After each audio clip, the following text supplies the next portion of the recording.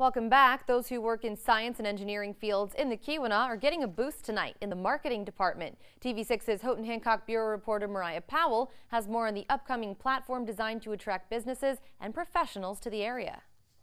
If we can get that story out, that's the win. A new initiative has begun to get the word out about science, technology, engineering, and math innovations in the Upper Peninsula. We've known for a while that actually this area, Houghton, is sort of a hotbed for STEM. We want to figure out a way to tell that story to the world, and we want to do it in a cohesive manner as best we can with multiple partners. Michigan Technological University, Smart Zone, and Marketing Department Incorporated partner to create Innovation Shore. Ultimately, the purpose of Innovation Shore is to position our region as a great place to live and a great place for professionals who are working or learning in STEM to come work and live. We're going to accomplish that by telling the stories of the companies and projects that are happening here in STEM.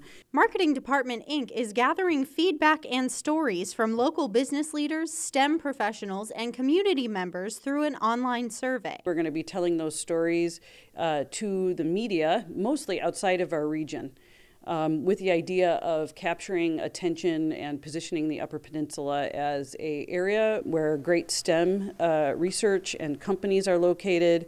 The goal is to launch Innovation Shore by fall 2018. A link to the survey and more information is available on our website. I'm Mariah Powell, TV6 News, Houghton.